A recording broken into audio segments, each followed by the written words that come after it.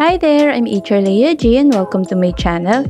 For today's video, ang topic na i-discuss ko ay yung 5 common reasons kung bakit rejected ang Gcash account verification. Madami pa din po kasi akong nababasa sa comment section na nare-reject yung kanilang application at hindi ma-fully verified yung kanilang Gcash account. By the end of this video, malalaman natin yung mga reason na ito at kung paano ito mariresolve. Kung bago ka pa lang sa aking channel and interested ka sa ganitong klaseng video, don't forget to like, subscribe, and hit the notification bell para updated ka sa aking latest video.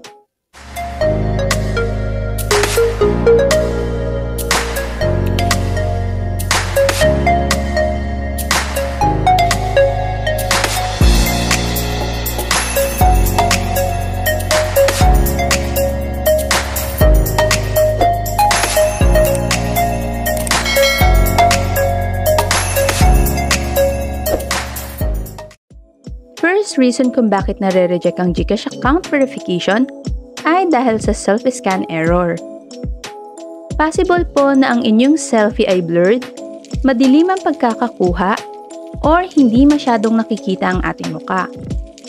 Make sure po na maliwanag yung room kung saan tayo magte-take ng selfie. Walang ibang tao sa ating background.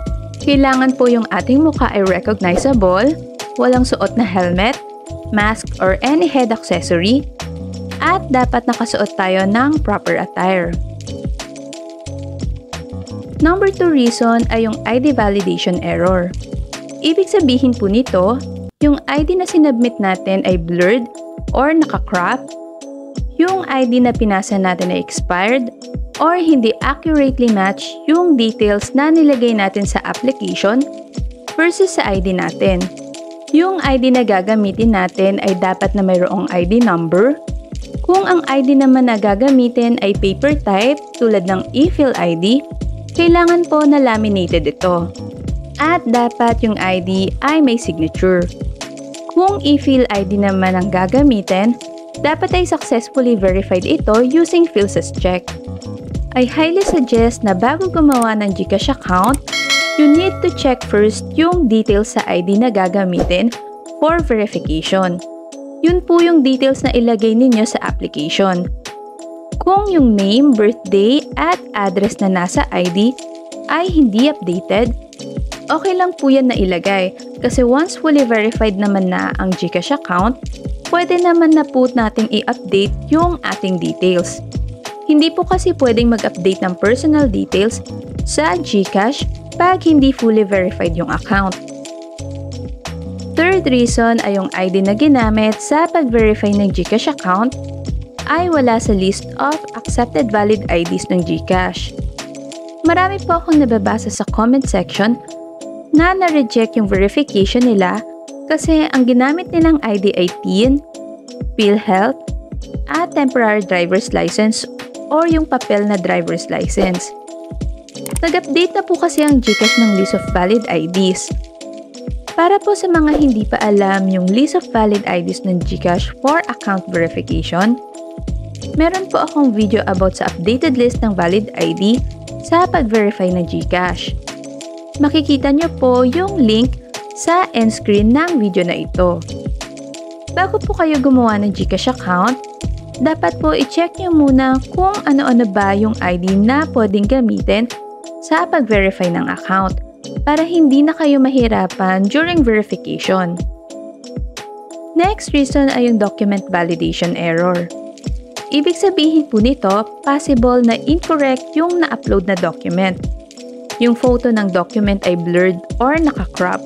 Isa din po sa reason kung bakit nagkakaroon ng document validation error ay yung documents na pinasa natin ay expired or hindi nag-match sa documents na una nating pinasa.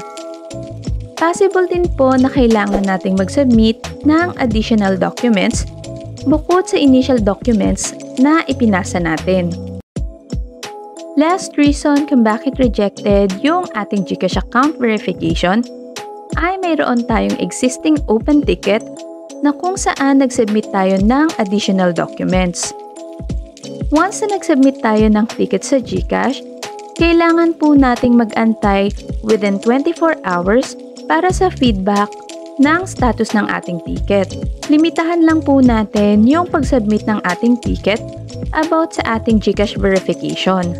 Antayin po natin yung response ng Gcash sa unang ticket na ipinasa po natin. Mas lalo kasing matatagalan yung ating verification pag paulit-ulit tayong nag-submit ng ticket. Pwede naman tayong mag-follow up doon sa unang ticket na ipinasa natin pag wala po tayong na-receive na response within 24 hours.